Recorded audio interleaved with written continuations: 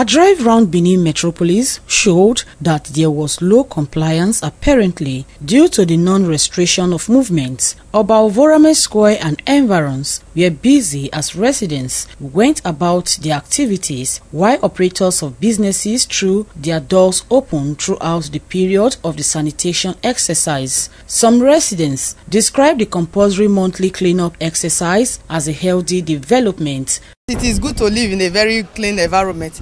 Cleanliness is next to godliness. I don't want my place to be dirty because if it is very dirty, mosquito bites. Mosquito causes malaria. Every week you must clean your environment, make everywhere tidy. This is an hospital premises. It's a thing which we need a clean thing so that if patients are coming in, they'll know where they are coming.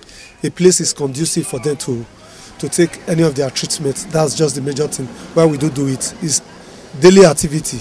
Because for the sake of the children around you and your own health is wealth. If you clean everywhere is neat, there's no need. There won't be sickness or illness.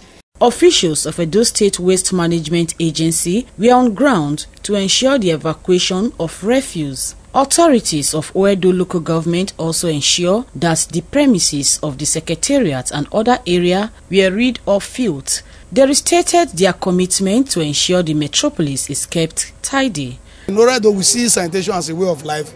On a daily basis, we clear refuse, especially in the market where people do buy and selling. Anyone caught dumping waste anyhow, who do not manage his or her own waste properly, will be sanctioned in line with the provision of the sanitation law of the state. The compulsory monthly environmental sanitation exercise takes place every last Saturday of the month.